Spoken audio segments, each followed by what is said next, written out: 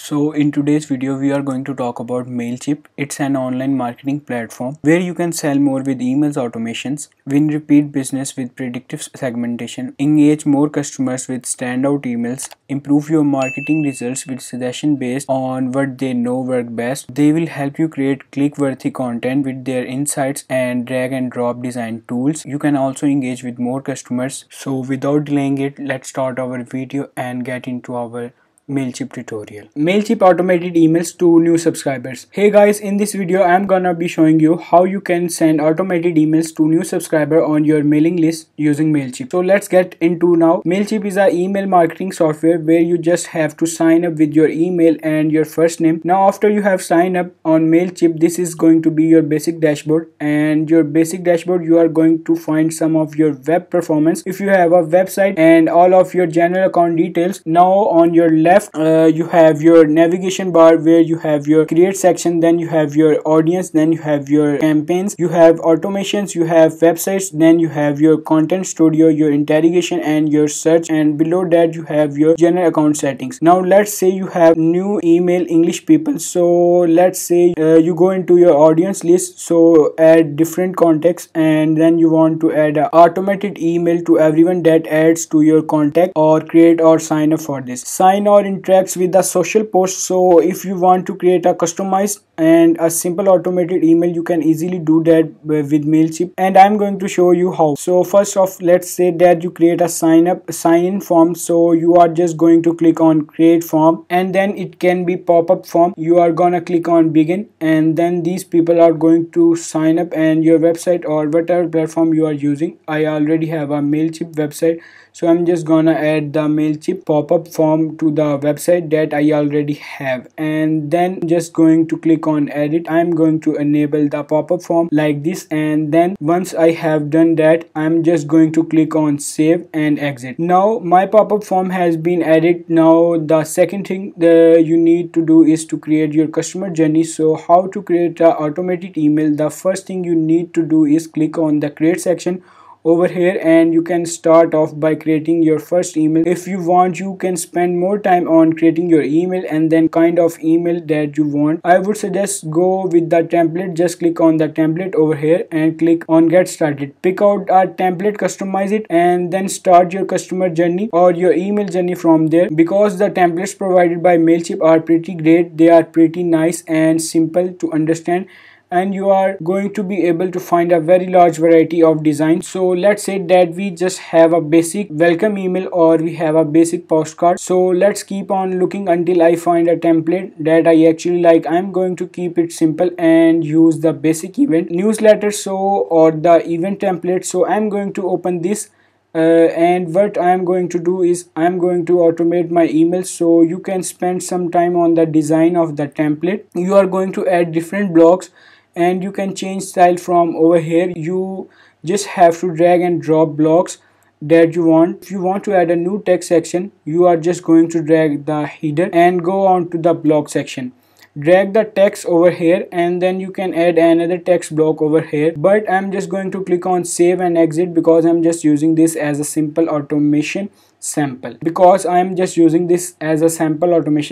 and I'm just going to save this. I have done that. What I am going to do is I'm going to go on my onto my automation section. Now I'm just going to click on automation over here, and you are going to go to your customer journeys, and now what you can do is you are going to click on create journey over here, and now you are going to create a map of your contacts journey. So the first thing you need to do is create the name for this entire automation. So if this is a welcome automation, so I'm just going to name this as a automation example, so it's easier for you guys to understand how you are going to set this up. But this is just going to be your automation example, and I'm going to choose the starting point. So what is going to be the starting point for this to happen? Now there are many different sections on your left over here, and it could be a content activity, it could be dating special events, it could be shopping activity, it could be marketing activity.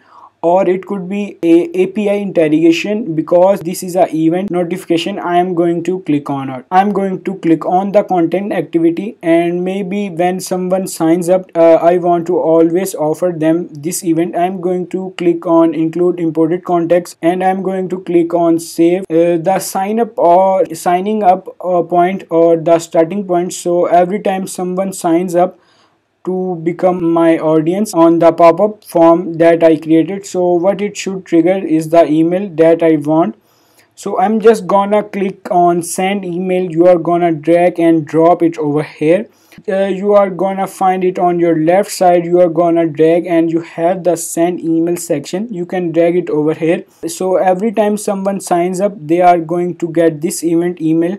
And then what I can do is get a time delay. So after a time delay, I'm going to drop this, and over here I'm going to add my time delay. And let's say after 5 days they get another email regarding the event, or as a reminder, it's gonna add this over here. And then I can add it else block as well. So if I add a else block like this, now if the contact is, let's say if they open up, or let's say if they did not open up the email for the last 5 campaigns, so if they don't open up the email, what I can do is I can send them a discount email, and I can send them over here. Or what I can do is I can unsubscribe them as well. So you can choose how you want to build your journey from here on out, depending on what kind of business you are running and what kind of automation you are looking for.